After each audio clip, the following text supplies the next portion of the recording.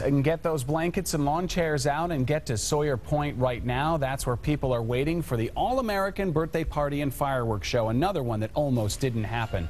9 News reporter Annette Pegler is live with a preview of the show that almost didn't happen. Annette? Well, that's right, Brendan. This show almost didn't happen because the city of Cincinnati is facing tough constraints with their budget.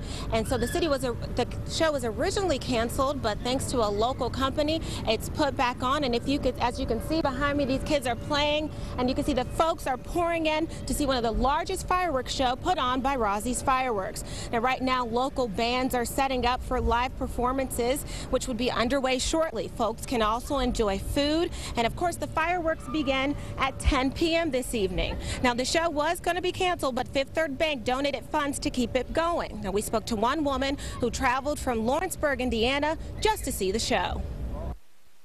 I'm not worried about no crowds at all. I'm just sitting out here having a good old time, watching boats, watching people, having fun. Now, tonight's festivities will be underway shortly, probably within the next half hour. There's going to be local bands. There's going to be lots of fun. So if you're not doing anything tonight, come on down to see the fireworks. Officials say to get here early because it's going to be packed. Brendan and Tanya?